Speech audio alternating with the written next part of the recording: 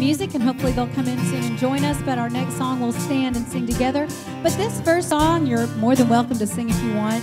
If you want to just sit, just kind of prepare your hearts and minds for worship, that's fine too.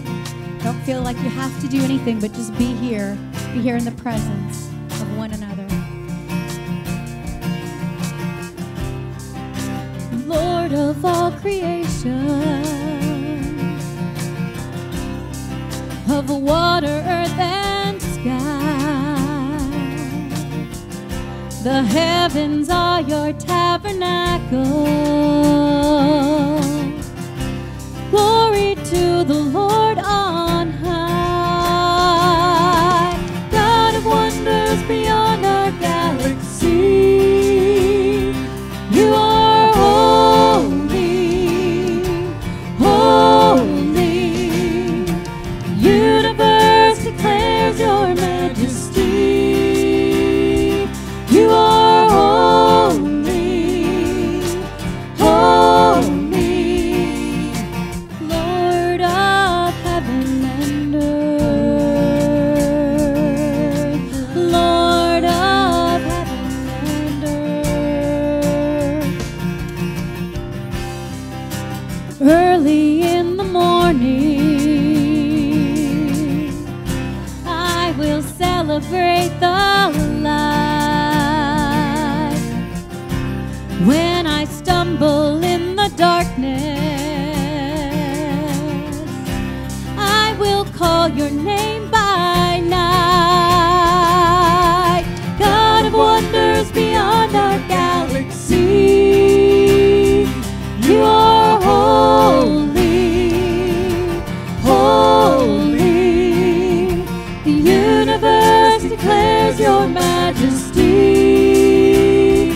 You are holy, holy, Lord of heaven and earth, Lord of heaven and earth. Hallelujah to the Lord of heaven and earth. Hallelujah to the Lord of heaven and earth. Hallelujah to the Lord of heaven and earth.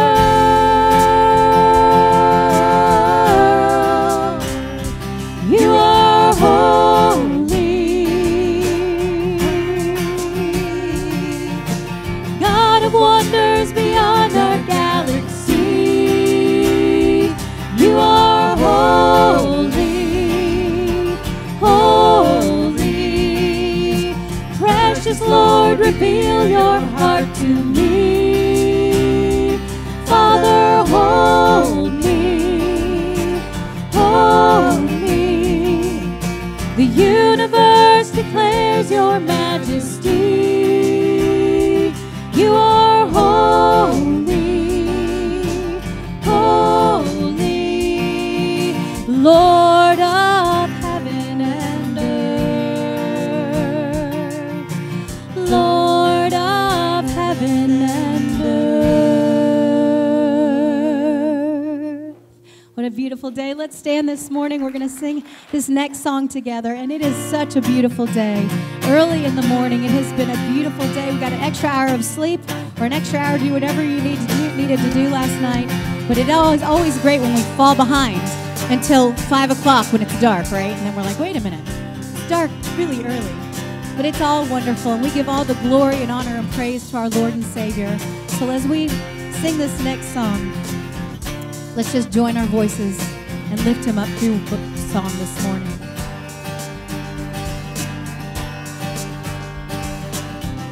Our God, He is greater.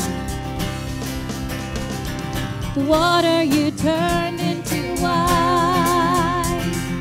Open the eyes of the blind. There's no one like you. None like you. Into the ashes you shine. Out of the ashes we rise. There's no one like you.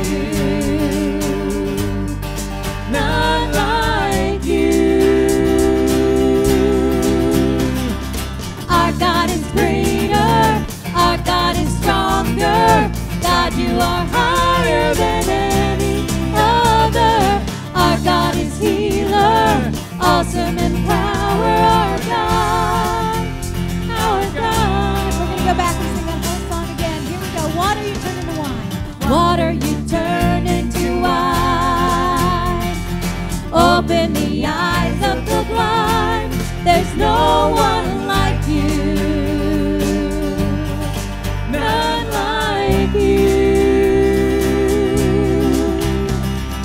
Into the darkness you shine.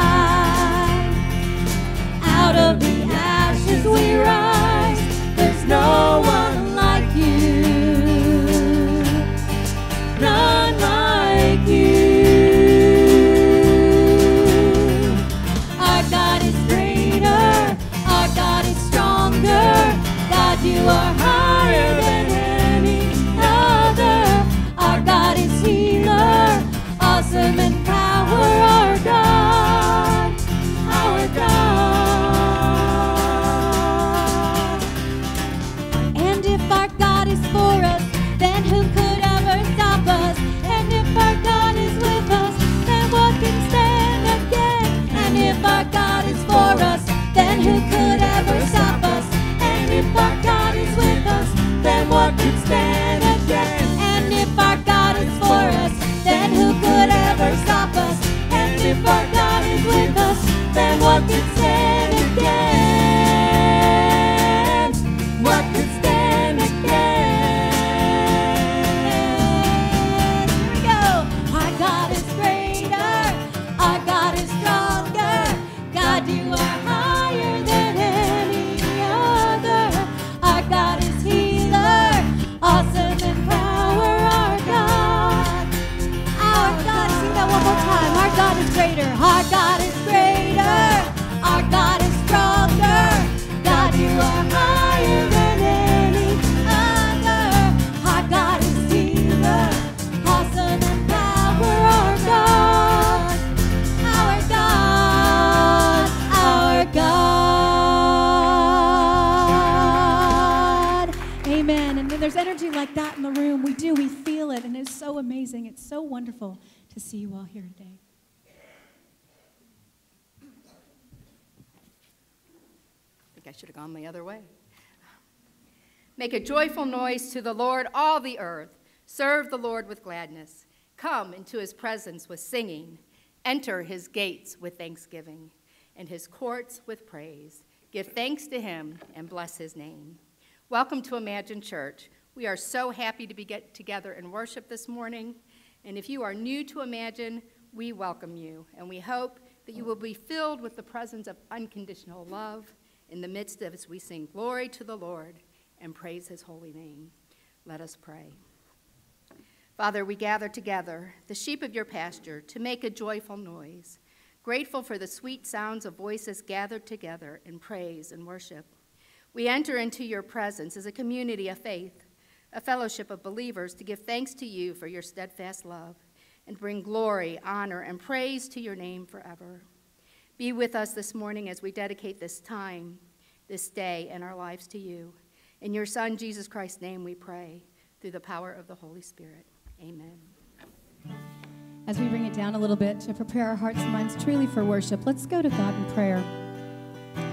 Whatever this means to you, because it is different for everyone, and we're one body, but we're all going through different emotions and times in our lives. So as we sing this next song, really just be in prayer with God and let him into your lives and let him into your heart this morning.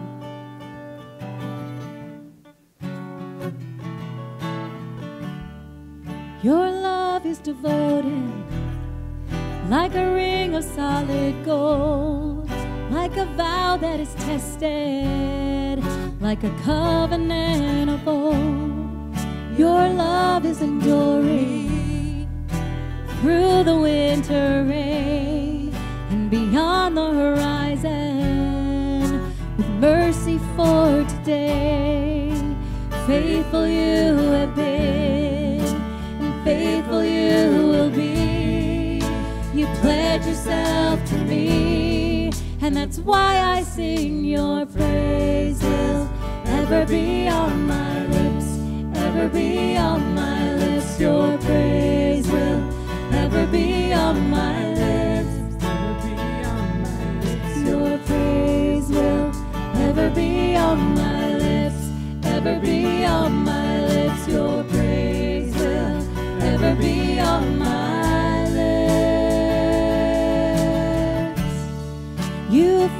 worthy orphan. Your kindness makes us whole. You shoulder our weakness, and your strength becomes our own. You're making me like you, clothing me in white, bringing beauty from ashes, for you will have your bride. Faithful you have been, and faithful you will be. You pledge yourself to me, and that's why I sing. Your praise will ever be on my lips, ever be on my lips. Your praise will ever be on my lips, ever be on my lips. Your praise will ever be on my lips, ever be on my lips. Your praise will ever be on my lips. You will be praised, you will be praised. With angels and saints we sing, worthy are you, Lord.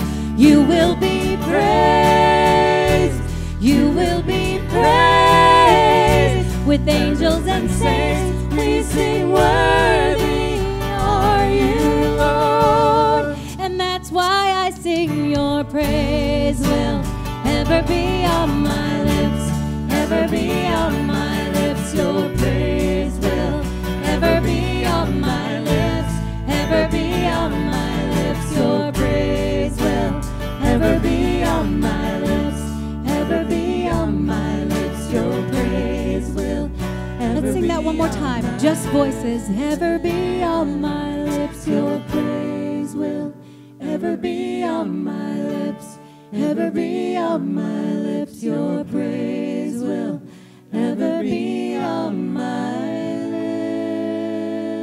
lips. You may be seated.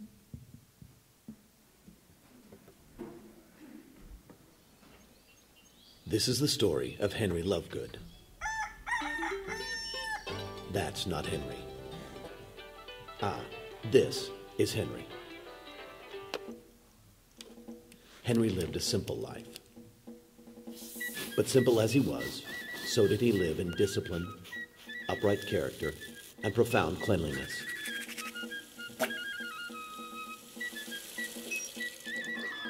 But on this day, a Sunday like any other, Henry would make one fatal mistake. It wasn't in the way he meticulously prepared his breakfast.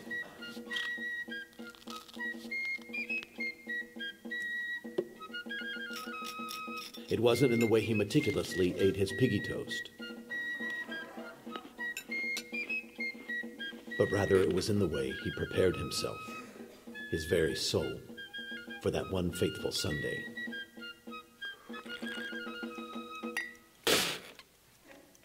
Oblivious to what awaited him, Henry left his home, never to return the same. For you see, Henry had set his own trap. He'd rung his own bell, and now the bell tolled for him.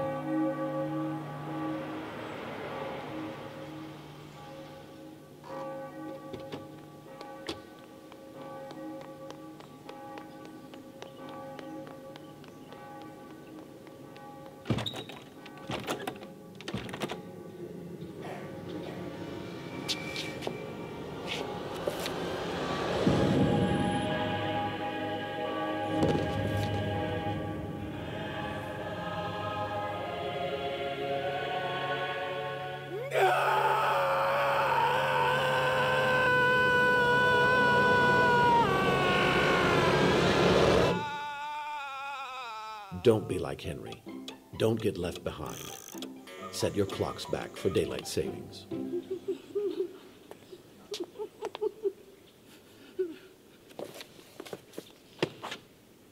Reverend Farley, you got left behind too?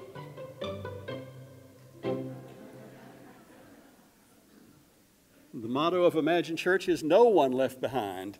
And no one was here frightfully early this morning, so everyone must have remembered to turn their clocks back, I guess. We're glad you're here this morning. Welcome to Imagine Church, and grace to you and peace in the name of our Savior and Lord Jesus Christ.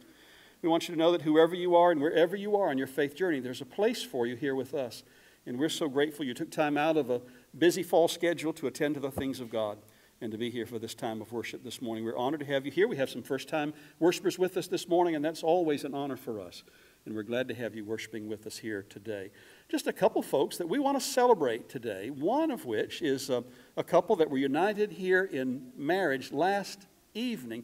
How many people do you know get married on a Saturday night and are in church on Sunday morning? I'm so impressed. This is Scott and Deborah Tadlock. Let's congratulate them.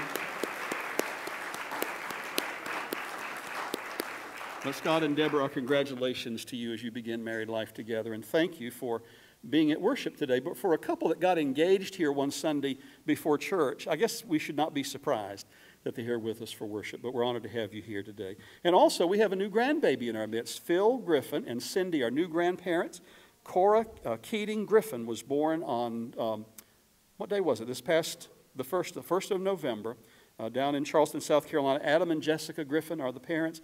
And Phil, we congratulate you and your family on this new addition. We're happy for you. If you're new to Imagine Church, one of the things that you need to know about us is that this is a very missions-conscious congregation with a heart for serving people who are in need. And one of the great things that we do is something that takes place on the Wednesday, the day before every Thanksgiving, with Thanksgiving dinners that we provide to needy families throughout this entire area. And the coordinator of this effort is Carrie DiDonato. Carrie, come up and share just a word about where we stand with our Thanksgiving dinners and what we can do to help with that. And we thank you.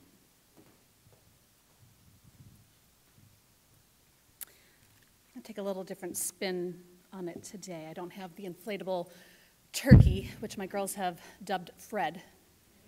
But Fred is out in the lobby there, I saw.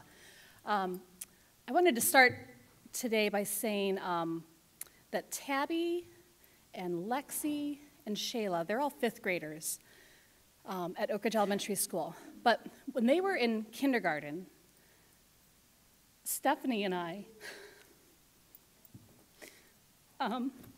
we started a Girl Scout troop, and apparently I miss it so much. This was not part of the plan. But we started a Girl Scout troop, Troop 1022. And we did it for 4 wonderful years. And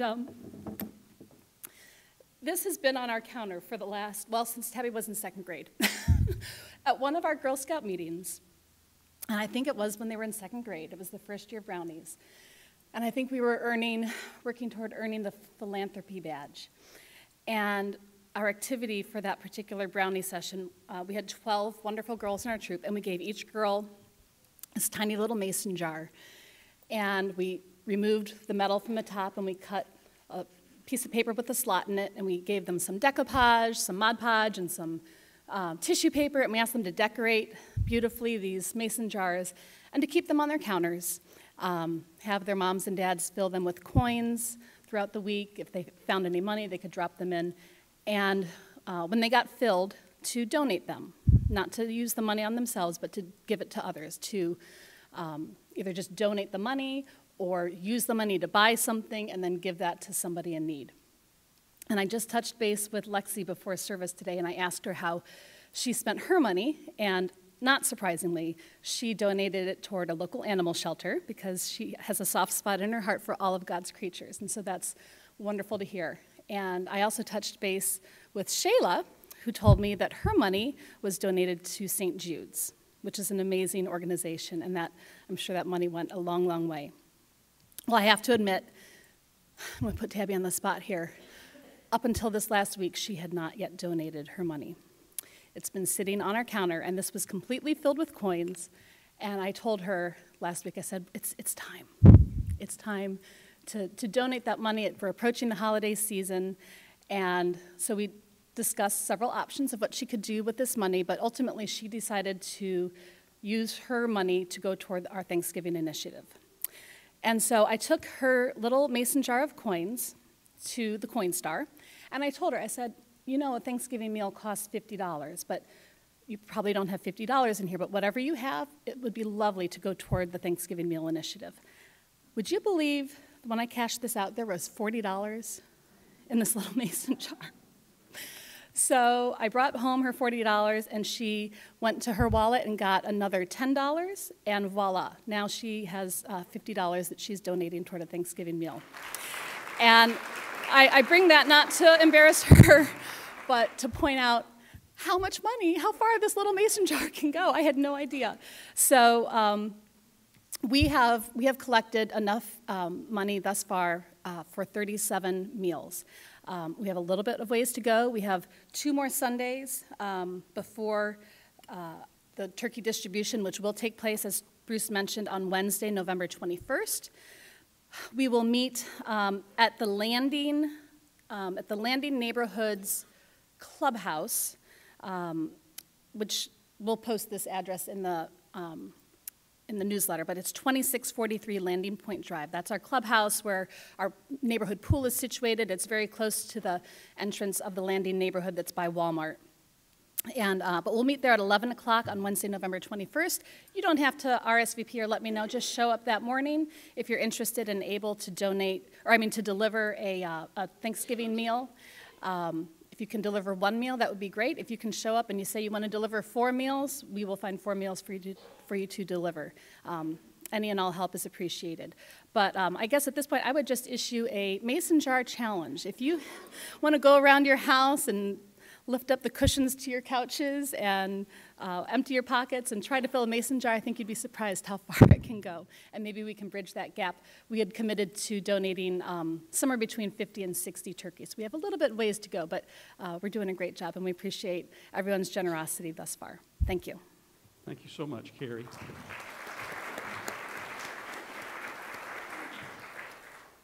Two other people that we want to recognize and celebrate. Each year, we have 2 members of our church that coordinate the Lake Wiley Golf Tournament for the Shriners Hospital, the Children's Hospital in South Carolina. And the last couple of years, they have raised over $100,000 through this initiative. And it is Steve Phillips and David Nichols. They're both here today. They have just been awarded the Corporate Philanthropy of the Year Award for the Carolinas. And we're so proud of them. Steve and David is actually on security duty this morning.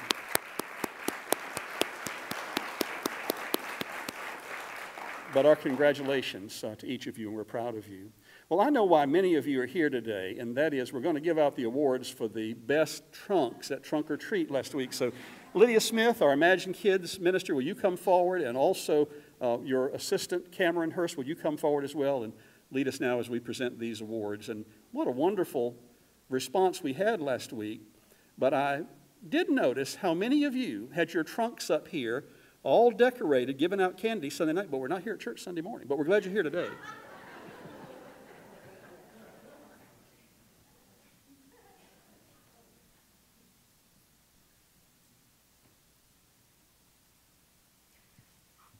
All right, good morning.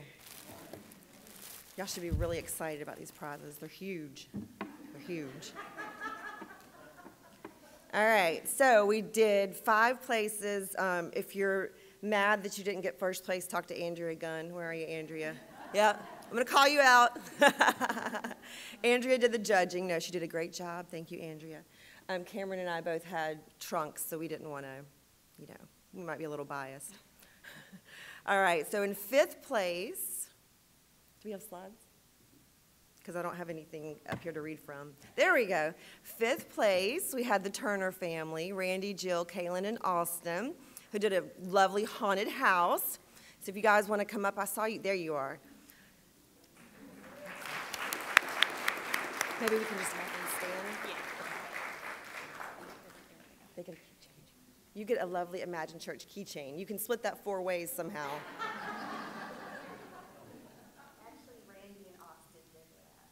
Okay, well, you can split it in half. All right, y'all can stay up here, stay up here, stay up here. I'm just going to make you stand with us. All right, in 4th place, we had Tracy Burge. Now, Tracy did a lovely pirate theme, and I was there when Tracy pulled in and was pulling all her stuff, and it just kept coming out of the trunk. And, I mean, she made all this stuff that was up there. It was really impressive. So, Tracy, please come up. You also get an Imagine Church keychain. All right, and then in 3rd place, is that your parents? Yeah. Cameron's parents, Jeff and Regina Young. They're not here, are they? Oh, and Bennett is going to accept the gift. Oh, Bennett. You want to hand him the hat?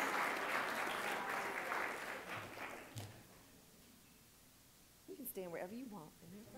You can stand up here if you want, or you can sit, either way. Bennett, good job, Bennett, thank you. All right. Second place, this was a lot. a lot of girls up here. They did an awesome job with their Mystery Machine. So Lauren and Heather Gilkison, Ashley and Elise Davis, Emma Emmerich and Elena Jones. They're like, come on. Come on. So they get a keychain and a bag. Y'all also get to do some creative cutting with an Imagine Church tote bag and an Imagine Church keychain. So y'all can work that out however you see fit. All right, and then in first place, we have the Galliotas, Craig and Stephanie, Addie and Lexi. And the dog was awesome, I gotta say. Because he was a little crab and his eyes kept falling over his real eyes. And so it was super cute with their beach theme. You guys want to come up and you get all kinds of stuff. So there's a tote bag, a keychain, and a water bottle. So, Craig, you don't get any portion of the prizes then. All right, so thank you. You know, I have to say I was really impressed. Not only was it our first one, and by the way, Ashley Shaler asked over a year ago if we could do, I think it was, no. Oh, I've only been in this job 6 months. 6 months ago, if we could do Trunk or Treat this year. And I'm so glad we did it. Cameron was a huge help. The photo booth that was set up, Cameron's husband, Michael, did the little pumpkin and all the games and stuff, and then all the trunks were amazing. So thank you, everybody, for coming out. It was a really good time. Thank you.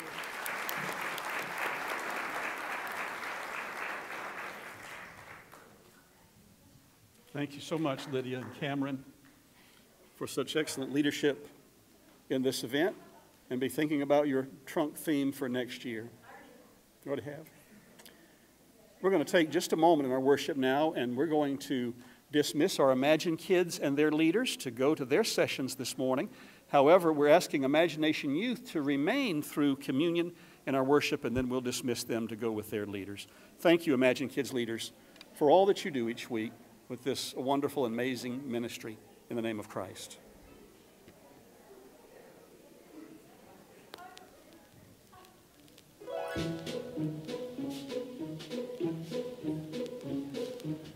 Halloween is fun, for it's candy you seek. But did you know it's not the only holiday this week? All Saints' Day falls on the 1st of November, and we celebrate it together as a way to remember the saints of the church, both famous and not, for their example of faith and for loving a lot. What is a saint, you might ask your pastor? But I'll answer that question. It's probably faster. Saints are people who love God and others. They see everyone on earth as their sisters and brothers.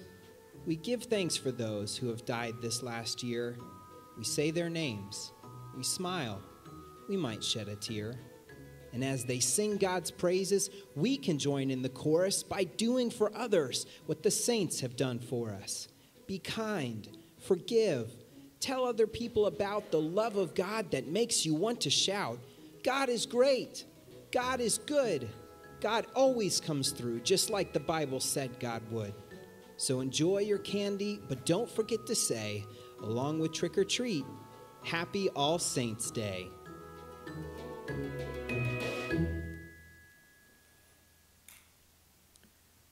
For us in Imagine Church, All Saints' Day this year takes on particular meaning and solemn meaning, because it's a rare experience for us to say goodbye to one member of our faith community as she departs this life and enters the life immortal, and that is Ruth Ogrens.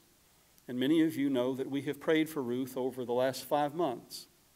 Ruth was 82 years of age and had a wonderful and remarkable life, free of any illness until these last 5 months. And on October 30th, she left the church militant to join the church triumphant in heaven, to join with all the saints. And so this year, on All Saints' Day, as we read the names in just a few moments, we'll include Ruth as a member of Imagine Church in our hearts, but a member of the church triumphant in God's great realm of heaven. All Saints, November 1st, or the first Sunday in November, is a day of remembrance for all the saints, with the New Testament meaning of all Christian people of every time and place. We celebrate the communion of saints as we remember the dead, both of the Church Universal and of Imagine Church. And for this reason, in just a moment, the names of persons in our church family and loved ones who have died during the last year will be solemnly read as a response to the Word of God. May we pray together. We bless your holy name, O God, for all your servants who, having finished their course, now rest from their labors. Give us grace to follow the example of their steadfastness and faithfulness to your honor and glory, through Jesus Christ our Lord. Amen. And now let me invite you, will you please stand for the naming of the saints?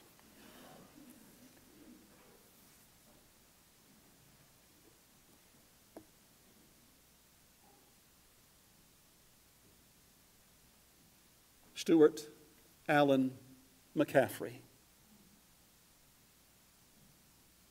Joyce Redwine Hayes. Jennifer Warren Gilkison.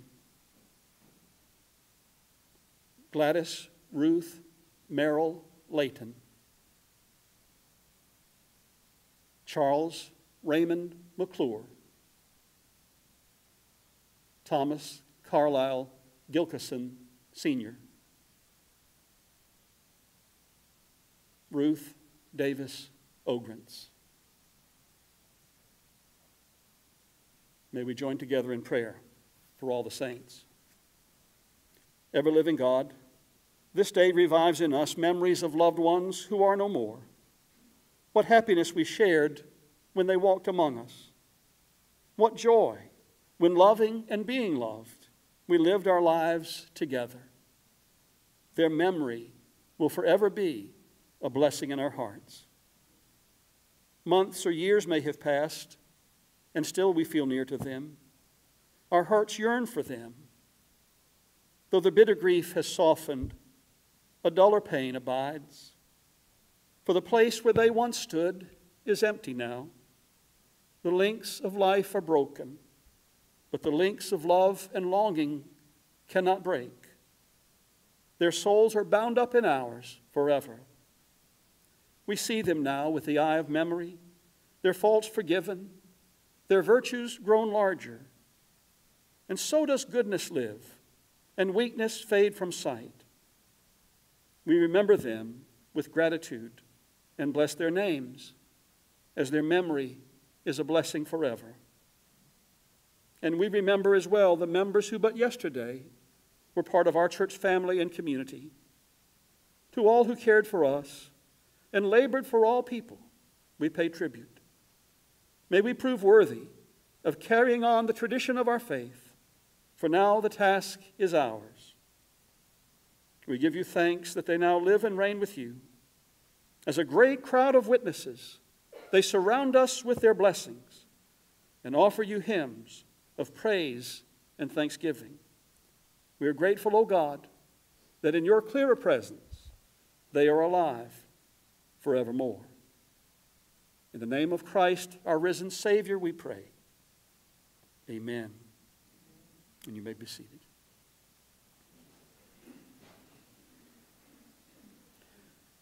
The series that we begin this morning, I Love My Church, is more than just a sermon series. It introduces our fall commitment campaign as we have the opportunity to renew our commitment to our Lord and Savior Jesus Christ. This will culminate on Sunday, November 18th in 2 weeks, when we have the unusual experience of gathering at 10 o'clock for brunch together and then worship together in the same room down in 122 A, B, and C. But one of the things that we're going to do as part of this I Love My Church initiative is to hear just a word of one's faith experience as a member of our church family, will just share from his or her heart about how God has intersected with life in such a way that they realized that God is present and at work in all of our lives.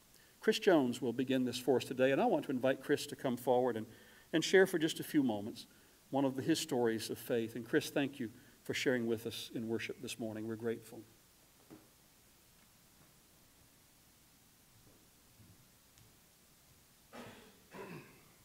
Thank you, Bruce, for this opportunity.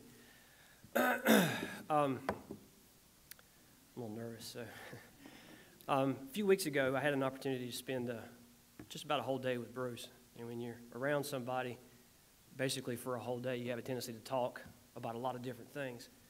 And I shared something with Bruce that day that about my life that that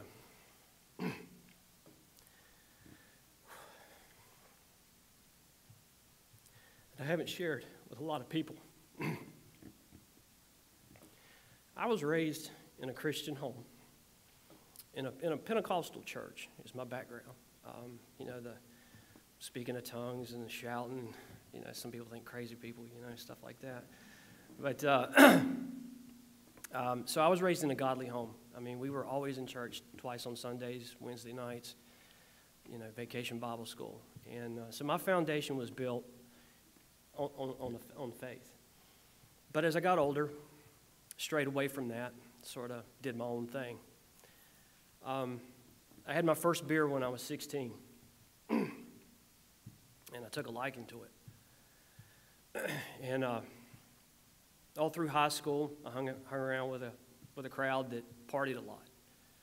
And there was always beer around, drank a lot, kept it from my parents. My parents knew what was going on, but they never really said anything to me. Partly, in fact, maybe they were hoping I was just trying to find my own way. I graduated high school, went off to college, still doing the same thing. Of course, I had a lot of time on my hand in college. I didn't work. So you get done with class, what do? You hang out with friends, you drink a few beers. By my senior year, I was probably drinking 6, 8, 10 beers a day. Just being foolish, drive when I was drunk. No better than to do that in my life. Stupid. Dumbest things I've ever done. I graduate college in 95, and I moved down here. I don't have a job. I moved in with a college friend of mine. We both moved down here together. I'm working part-time at Champ Sports at South Park just to eat, living off what little bit of savings that I had. I didn't ask for help from my parents because I wanted to find my own way. I wanted to show Dad I could support myself. And October 31st, 1995, I got off work. Me and a group of friends from work decided we were going to go, it was Halloween, we were going to go to a bar. So we went to Vinny's, what used to be Vinny's on South Boulevard. Had some drinks, had a lot of drinks. About 1:30 in the morning, we left. I'm driving down South Boulevard, and I'm hungry. So there was a drive-thru that was open that I went through to get something to eat. As I'm in the drive-thru, I'm getting ready to place an order. All of a sudden, blue lights start flashing. And I look behind me, and there's a cop sitting behind me. He pulls me out of the drive-thru at this restaurant. Comes up to me and starts talking to me, pulls me out of the car, puts me in his front seat of his car. And he says, he told me that I was weaving all over the road on South Boulevard. I'll be honest with you, I don't recall that. I don't remember it. I don't know how fast I was driving. The only reason I know it was about 1:30 in the morning is that's what time he told me it was. He asked me to blow into a breathalyzer. I think it said .20, if I remember correctly. And everybody knows .08 is legally drunk. He pulls me out of the car, and when he told me to get out of the car, I thought I was done. I mean, keep in mind, I have a part-time job. I have no income. I'm still on mom and dad's insurance. I've got nobody to call who can bail me out of jail. I'm thinking, what am I going to do? So I failed the breathalyzer test. He gives me 2 field sobriety tests in front of his car, foot in front of the other. I failed that. I couldn't do it. And then he tells me to stick my arms out, lift 1 foot up, put my head back, and count to 10. And put my foot down when I reach 10. I put my foot down at 7. And he just looked at me, didn't say anything. He tells me to have a seat in the front of his car. So I failed a breathalyzer and I failed 2 field sobriety tests. I'm freaking out at this point, He gets back in the car, and of course he has my driver's license in his hands. And he looks at me and he says, what do you think I should do with you? And I told him, and I looked at him and I told him, I said, if you don't take me to jail, you're not doing your job. I could not believe I said those words. I looked out the window and I said, holy cow, did I just say that? And what seemed like an eternity, he didn't say a word. That cop looked at me, he gave me back my driver's license, told me to call a cab and go home and sleep it off. I don't know why he did that.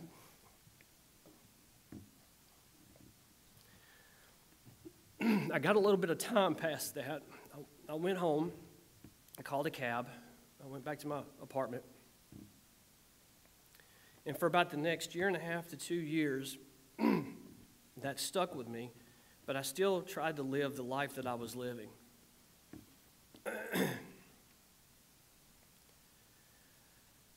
There was one week in July of 1997, I felt something that was pulling at me. I went home one weekend.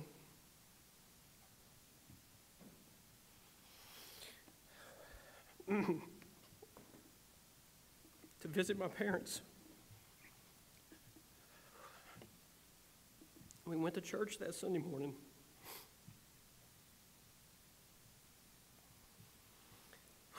And I realized that my forgiveness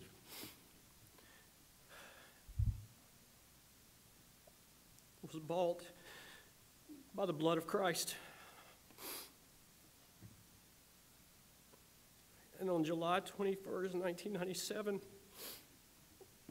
I celebrated my 2nd birthday by accepting Christ into my life. And I reflected back on Halloween of 1995 and what that officer did for me.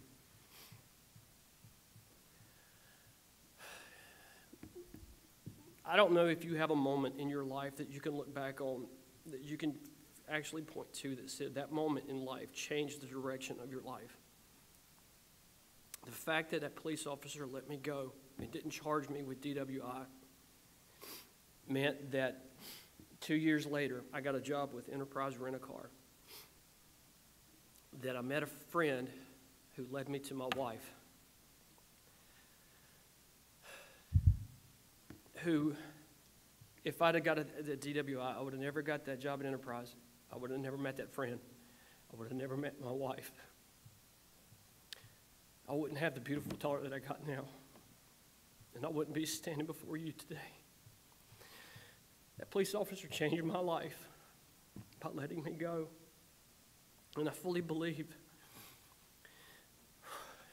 God used him at a moment in time when I needed it. And that moment changed my life and allowed me to be here before you today to share my experience. I am a sinner, saved by grace through faith. And God is everything to me. My name is Chris Jones, and that's my story.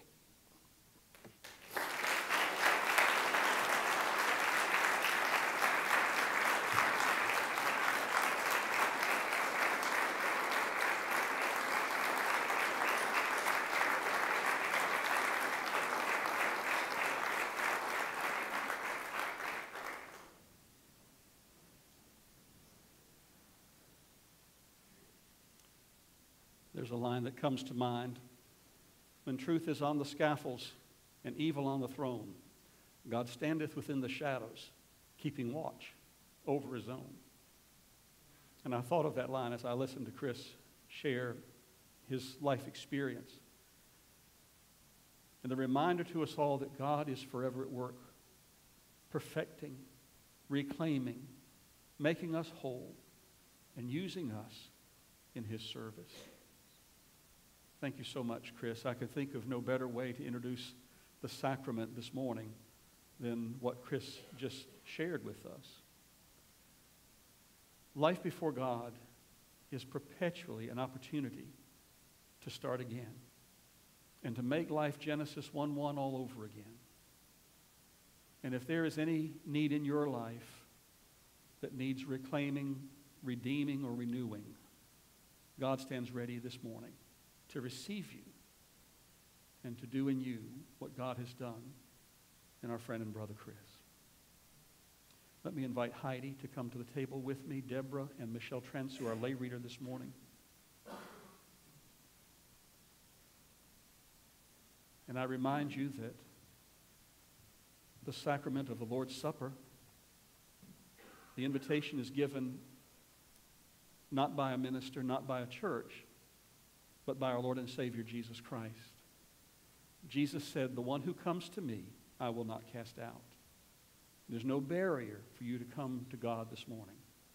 Neither age, nor church affiliation, nor denomination, none of that is important. The invitation is given by Christ, and your response and your willingness to receive is what matters. For on the night that his disciples betrayed and deserted him, the Lord Jesus Christ took bread, and after he had given thanks to God, he broke the bread and gave it to his followers, saying, "Take, eat. This is my body, which is given for you. Do this in remembrance of me." And in like manner, after the supper was over, Jesus took the cup, and after he had given thanks to God, he passed it to his followers, saying, "Drink from this, all of you. This is my blood of the new covenant, poured out for you and for many for the forgiveness of sins. Do this as often as you will in remembrance of me." Let us pray together. We do not come to this table, O Lord, trusting in our own goodness, but relying solely upon your love and mercy, your grace and forgiveness. In your mercy, O God, accept us as we are, but mold us, remake us, make us new in the image of Christ our Savior. We pray this with humble gratitude in our hearts, in the name of Christ. Amen.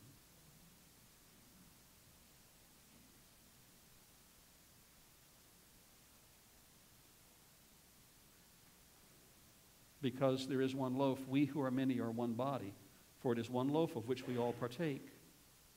Is not the breaking of the bread a means of sharing in the body of Christ? Is not the cup over which we give thanks a means of sharing in the blood of Christ?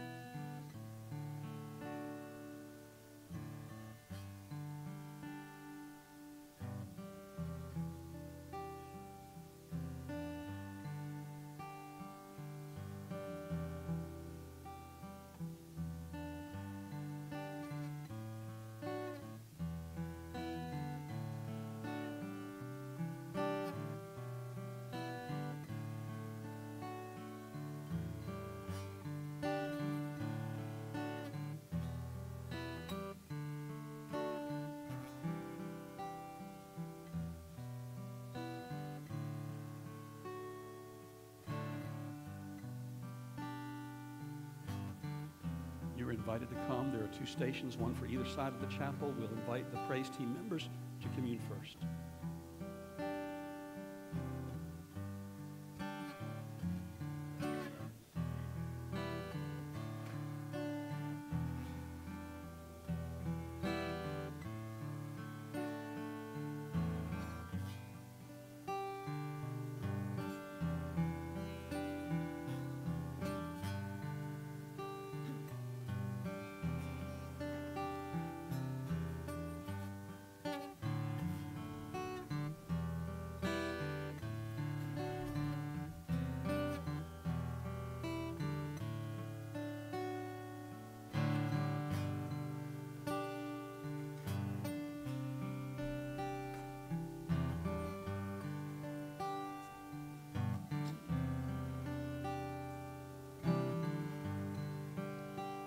This is the air I breathe.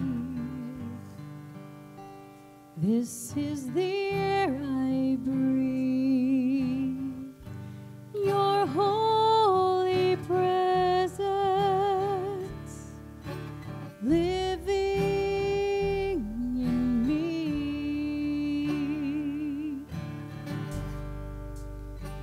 This is my daily bread. This is my daily bread. Your very word spoken to me, and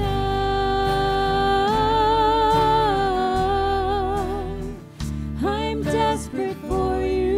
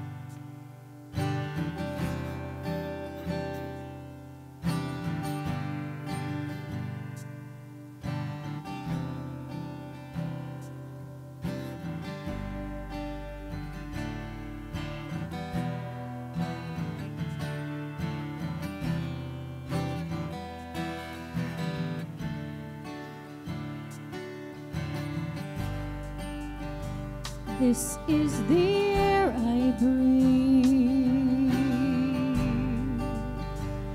This is the air I breathe. Your holy presence living in me.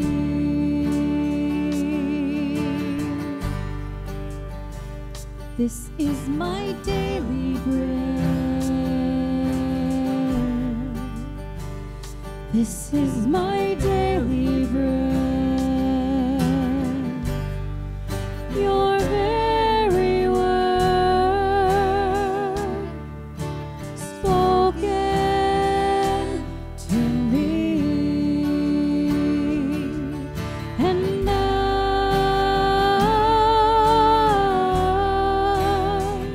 I'm desperate for you.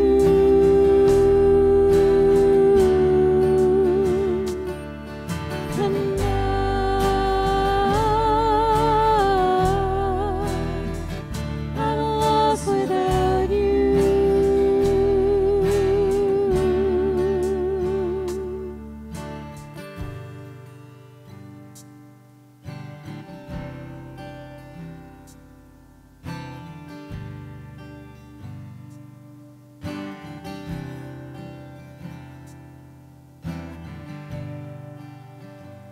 This is my daily bread.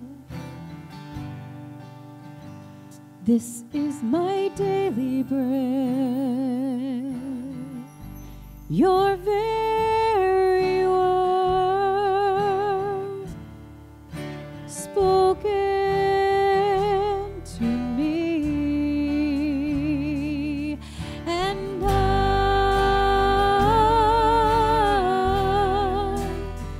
I'm desperate for you.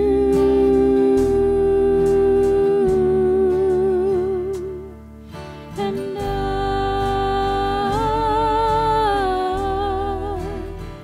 I'm lost without you.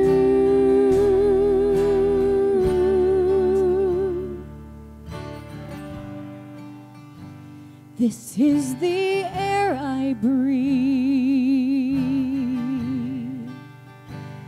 This is the air I breathe.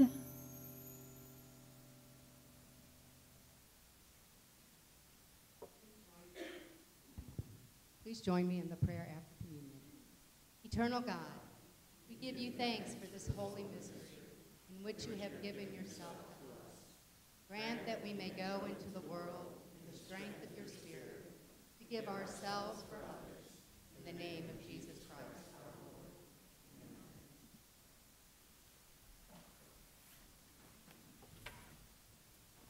As we begin our new series this morning, I've asked Michelle Transu if she will share God's word and lead us in prayer before the message. Michelle, will you come and lead us now? And we thank you.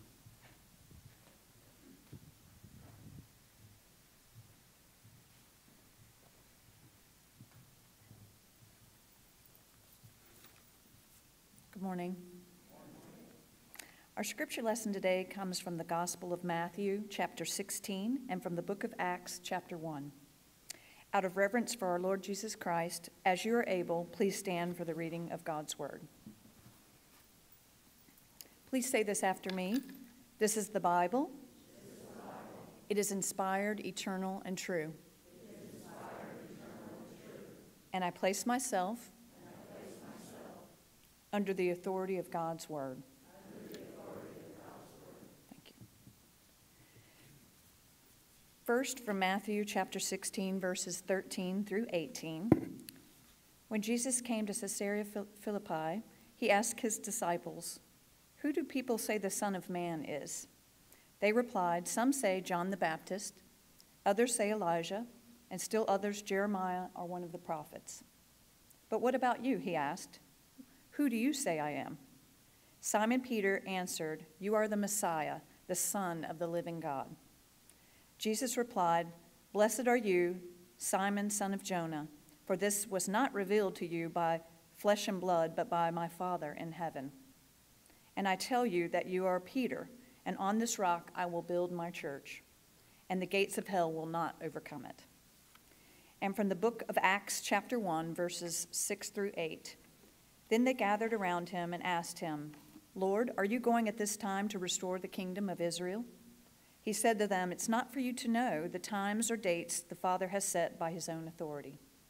But you will receive power when the Holy Spirit comes on you, and you will be my witnesses in Jerusalem and in all Judea and Samaria and to the ends of the earth."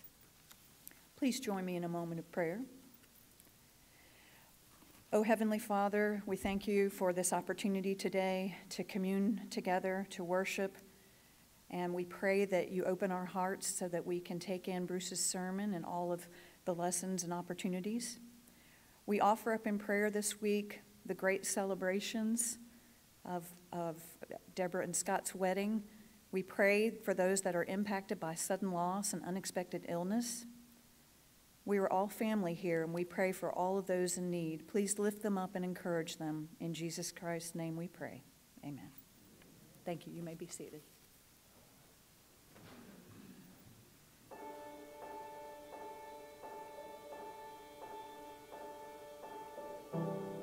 One morning I walked into a church, but it wasn't on a Sunday. I looked around and I saw the empty seats, the sun glistening through the dust in the air. At first I was distraught at the sight of the empty chairs. But then, I was filled with joy. I realized that the people who were once in those chairs were now outside of the building, working at their jobs, serving in their communities, laughing with their co-workers and growing with their families. They had the opportunity to be the church, not just sit in it. When will we be like them? When will we see the opportunity given to us to be the hands and feet of Jesus, bringing hope into the world? Stained glass can't pray for the sick. These walls can't preach the gospel, but you can. The building you're sitting in is just a building. But if you trust in Jesus, then you are the church.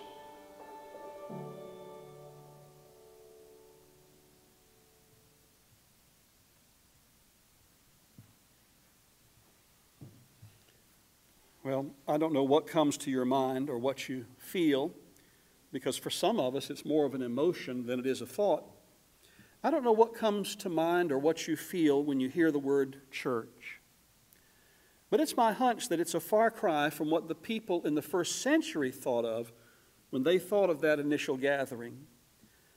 Because in the first century, and from the very beginning, the church has been a movement. It didn't begin as an institution. It didn't begin with liturgy. It didn't begin with tradition. There weren't any Bibles. There weren't any banners. There were no screens or bands. There weren't any buildings or facilities. There was no staff. There was no hierarchy. From the very beginning, the church began as a movement. And it began as a movement around the very simple idea that unfortunately we only really talk about once a year. The church was launched around an event in history, and that was the resurrection of Jesus. And it was the resurrection of Jesus that galvanized those first century believers around this simple idea that Jesus was, in fact, who Jesus claimed to be. It was that one single event, and it was the testimony by eyewitnesses to that event that basically launched the local church. But from the very beginning, it began as a movement. Now, as we begin this series today, I want to give you a little background around this whole idea of church. We're going to look at a Greek word together. And for those of you who don't think I ever go really deep, today we're going to go deep, okay? In fact, we're even going to see this little Greek word, so this is a deep day, all right? You're going to learn Greek today. And here's a little history lesson. And this is very, very important. So if you grew up Catholic, or if you grew up Protestant, or if you didn't grow up in church at all, this may fill in some of the gaps in your thinking when you think about church. But my goal for us today is to begin to rethink church and maybe even redefine in our hearts what the church is all about. Because at the end of the day, the church launched as a movement. And Imagine Church, brand new, is an example of the fact that the church is still moving. Because one very smart person told me once that movements move. And so the church continues to move. Now here is the fascinating and sort of academic part of this. In the Greek New Testament, the little word that's translated church, we're going to put it up here on the screens for you, is ekklesia. In fact, let's just say it together because it's really kind of fun to say. Would you say it with me? Ekklesia. And now you know Greek, all right? And literally, this little Greek word ekklesia means an assembly or gathering. That's what it means. An assembly or gathering, or maybe a congregation. And throughout the Greek New Testament, you see this little Greek word, ekklesia, and it simply means an assembly, a gathering, or a congregation. And when Jesus launched the church, he launched it as a gathering of followers around one simple idea, with a very simple message and a very simple focus. But then something I think tragic happened in history. Something terrible happened. As time went on, there was a transition from the idea of a movement to a location, from a gathering around an idea to a hierarchy, from the dynamic around a simple message of a simple event in history, the resurrection, things began to transition to something entirely different. And if you know any history at all, any church history or any medieval history, you know that the church went through a terrible, embarrassing time where everything went wrong with the local church. And that terrible, horrible period of history was launched in some way by a misunderstanding of the word church. Because that little Greek word that couldn't be any clearer, ekklesia, was transitioned into a different word. And I want to show you this word. We're going to put it up here. It's actually a German word, and I can't pronounce it in German. I won't even try to do that. But you can see the English derivative of this word, Kirch. It actually came from the Goths around 300 AD, is where we got our English word for church. And it literally meant, in 300 AD, the Lord's house. I'm not going to bore you with all the history, but essentially over time, this idea of a gathering or a movement, an assembly, a congregation, transitioned into this idea from where we get the English word church. So throughout your English New Testaments, the little word ekklesia is translated church. In fact, it's a throwback to the Old Testament idea of a temple. Because in Israel, you remember, there was a temple, and the people gathered in the temple, and they thought God lived in the temple. And this transition resulted in some terrible theology. And before long, the church was located in a building. And whoever controlled the building controlled the church. And whoever controlled the church controlled the Scripture. And whoever controlled the Scripture controlled the people. And in some segments of Europe, whoever controlled the people controlled the government. And over time, what began as a movement distributing truth throughout the world became a very insider-focused, hierarchical, ritualized, destructive, unethical institution that in no way reflected what was launched in the first century with those very first Christ followers. And the shift from a gathering, an assembly, a congregation resulted in the idea that the church was a location. It was a hierarchy, a set of rituals. And that's all part of the reason why some people, even today, continue to turn their back on the local church. In fact, that same idea that began in 300 AD is reflected in some churches or even some denominations yet today. But then something awesome happened. In the 16th century, in the early 1500s, a guy showed up in England, a scholar. His name was William Tyndale. In fact, we've got a picture of him right here. Smile, William. They never smiled in those pictures back then. But William Tyndale was a British author and scholar, and he decided it was time for the average person to have access to the Bible. Because in that day and age, in the 16th century, people had to go to the church and listen to a priest read from a translation of the Scriptures that the average person couldn't even understand. They had no access. And if you control the Bible, you control the truth, you control the church, you control the people. And William Tyndale decided, enough of this.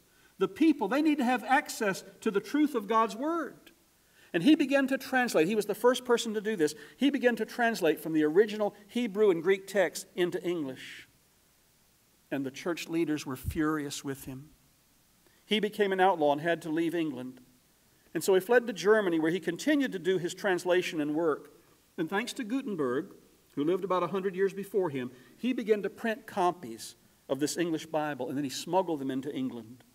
And suddenly, the average person could hold the Bible in their hands and understand it in a language that was theirs.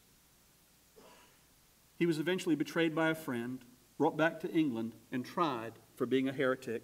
They hung him, and then they burned his body. And they discarded him as a heretic and an enemy of the church. But it was too late.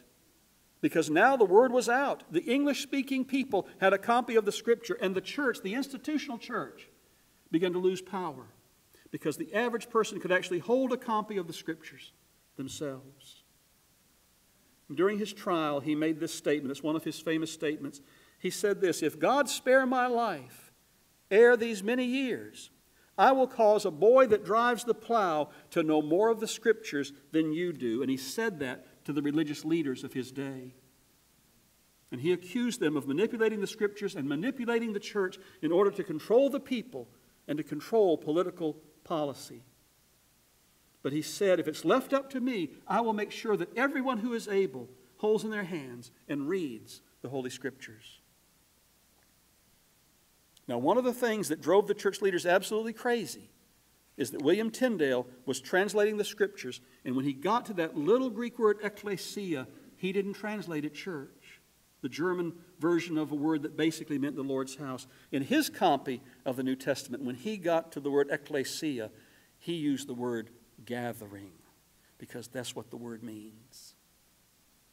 It was his attempt to return the New Testament and return the gathering of God's people back to what it was meant to be and what it started out as in the first century. And that is a growing, mission-centered movement of people with a very simple message for everyone in the whole world around one single event in history, the resurrection of the Lord Jesus Christ. Now, William Tyndale was exactly right. The church was a gathering. It was a growing group of people. And that's exactly what Jesus said. In the book of Matthew, there's an incident where Jesus gathers his disciples together and he asks them a question that maybe you shouldn't ask your friends because you might get information you don't really want to hear. But he gathered the group together and he said, hey, what's the word on the street about me? Who do people say that I am? When people talk about me, what do they say? And his disciples said, well, some people think you're a reincarnation of John the Baptist or a reincarnated version of some Old Testament prophet.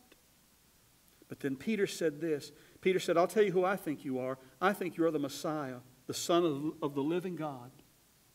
And then Jesus said, check this out. Jesus replied, blessed are you, Simon, son of Jonah, for this statement you made was not revealed to you by flesh and blood, but by my Father in heaven. And I tell you, he said that you are Peter, and on this rock I will build and here's our word, I will build my ecclesia. I will build not my church building, not my location. I will build my ecclesia. I will build my gathering, my congregation, my assembly, my movement. I will build my church, and the gates of hell, or a better idea, I think, is death. The gates of death will not overcome it. Which meant no matter how many people die, no matter who dies, this will continue on forever and ever and ever and ever. For the church was birthed as a movement of people around a simple message and around a simple idea. It was not about a building. It was not about any of the things that it would end up becoming a few hundred years that followed. It was and would continue to be a movement. Not long after this, Jesus was crucified.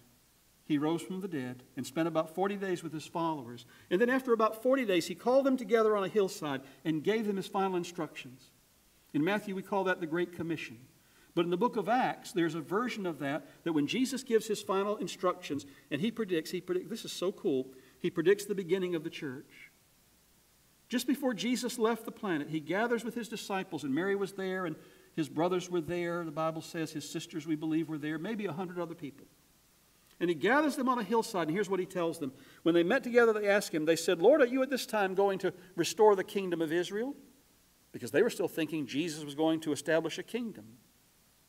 And he said to them, it's not for you to know the times or dates the Father has set by his own authority, but you will receive power, he said, to this little group of people. But you'll receive power when the Holy Spirit comes upon you. And we don't know what they thought, but they probably thought power. Power's a good thing. We're going to get some kind of special power. What are we supposed to do with it? And he says, and you will be, as a result of this new power, you will be my witnesses. Somebody who testifies to something. He said, you're going to be my witnesses in Jerusalem, which is where they were, in Judea, which is the larger area, in Samaria, an area they didn't even like to go into, and to the ends of the earth. To the ends of the earth. To which they probably said, Jesus, time out. Do you know how big the earth is? To which Jesus could have said, you don't even really know how big the earth is. All you know is the Roman world. But this message, this movement, this gathering, this momentum that we're creating is going to touch every single part of the world, which, my friends, is exactly what happened. This is one of the most significant prophecies in all the Bible. Because we are, in some way, we are a fulfillment of it. Because do you know who the ends of the earth is written about? It's written about you and about me. It's our children. It's our grandchildren. It was our parents who embraced Christianity. To the ends of the earth was Jesus' way of saying, this isn't just a Jerusalem thing. This isn't just a this generation thing. This isn't just an us thing.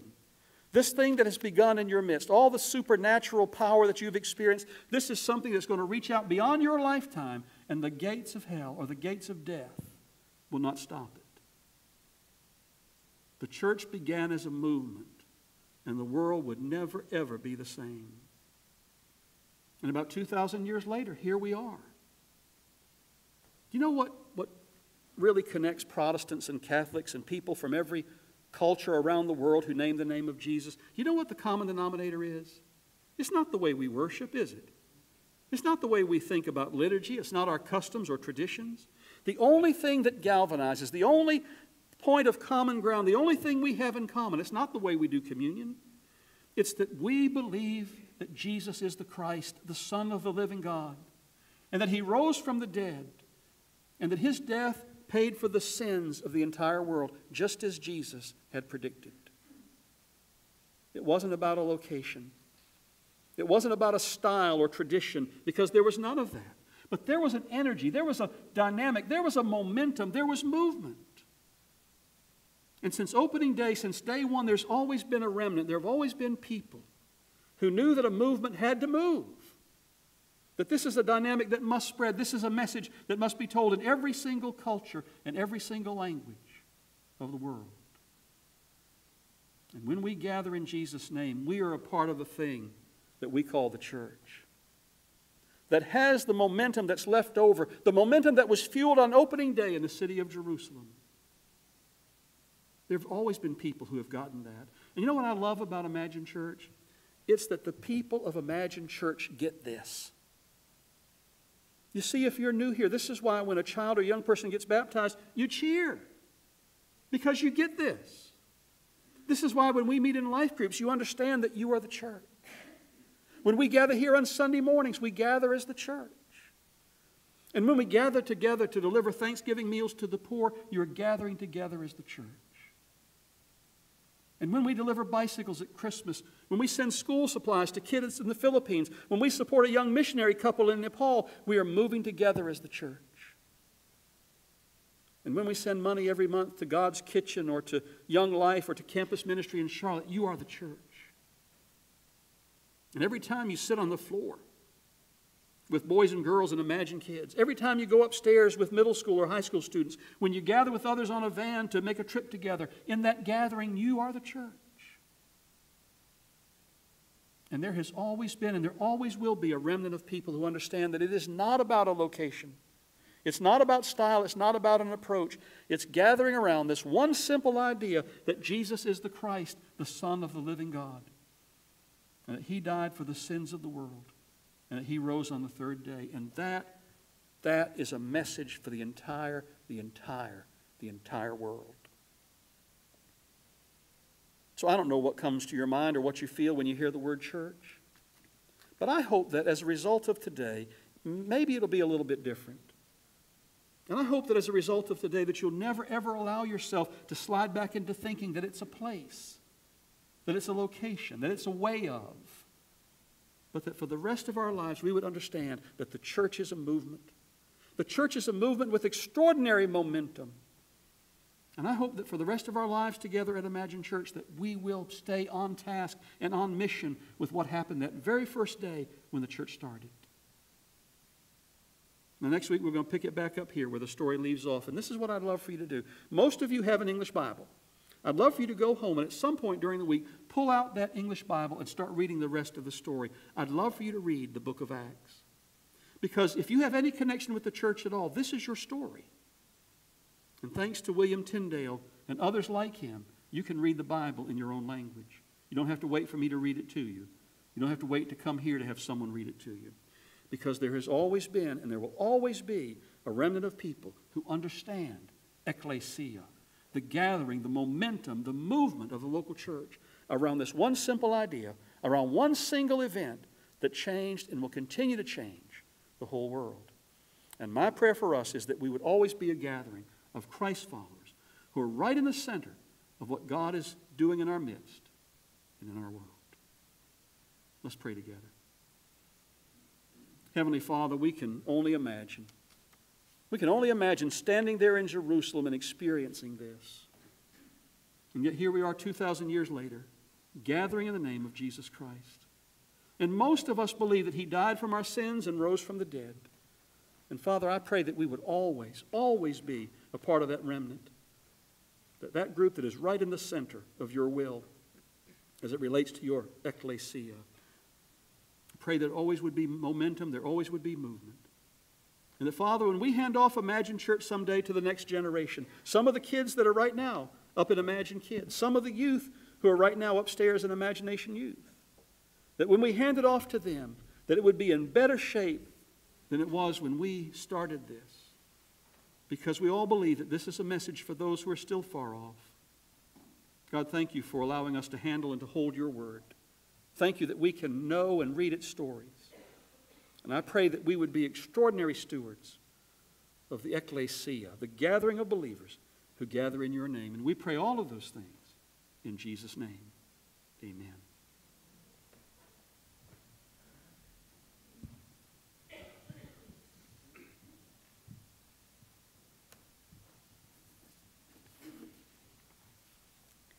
The host team will be coming forward in just a few minutes to gather our offerings.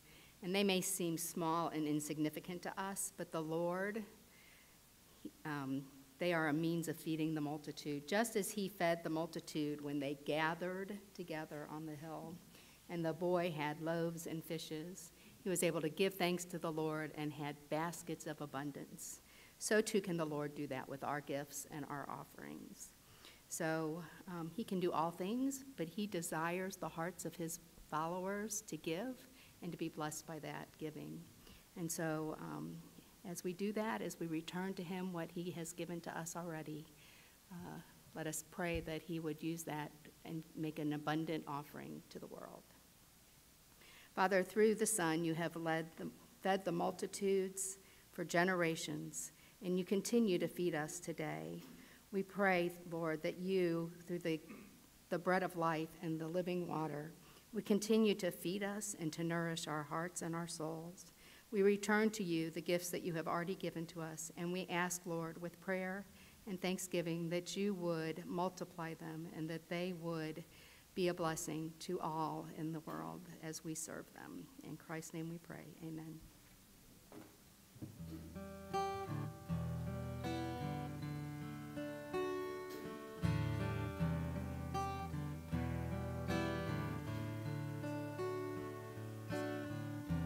I am guilty, ashamed of what I've done, what I've become. These hands are dirty. I dare not lift them up to the Holy One.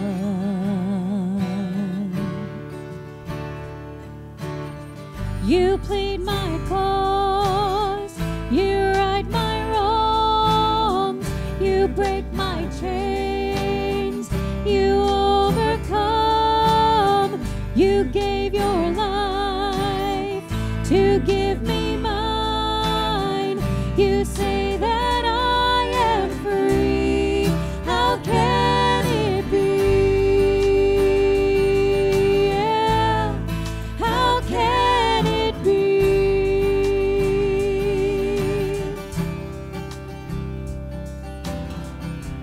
I've been hiding,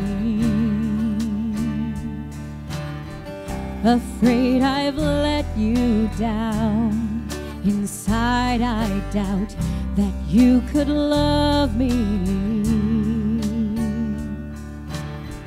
but in your eyes there's only grace now.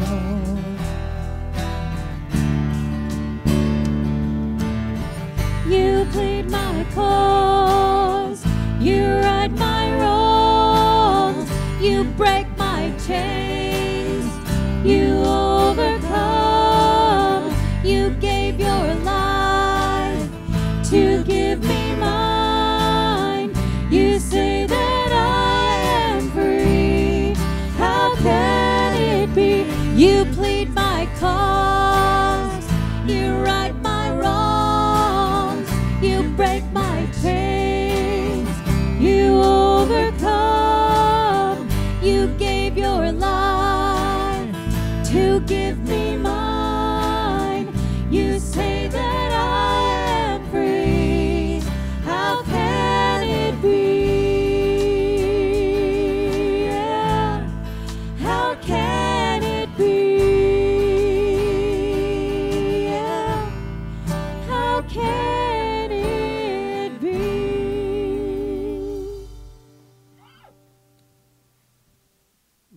good worship leader, and Jennifer is a wonderful worship leader, is knowing that it's up to us who are worship leaders who need to adjust when the service runs long.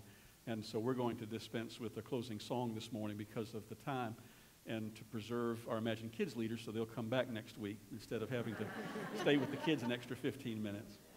Thank you, Jennifer, for being so wise and discerning. But we had a lot of good stuff in worship today that we just wanted to share, and God led us to share. Welcome to the new folks who are with us. Lindsay is here for the first time. Kara's here for the first time. We're delighted to have you here. And there's still some refreshments on the table, so don't be in a hurry to leave as we finish worship this morning. I do want to invite you to be here the next 2 weeks, because this is a real important time for our church. We're making some really far-reaching decisions about the future that I'll be able to share more about with you in the next couple of weeks. But we'll continue our series next Sunday as we talk about how God is calling us to be bold. And we're going to talk about what that means. And then the third Sunday, the 18th, when we have our brunch together, is when we really make our commitments for the next year. You'll get a packet of information in the mail the end of this week or early next. They'll go out probably on Thursday of this week.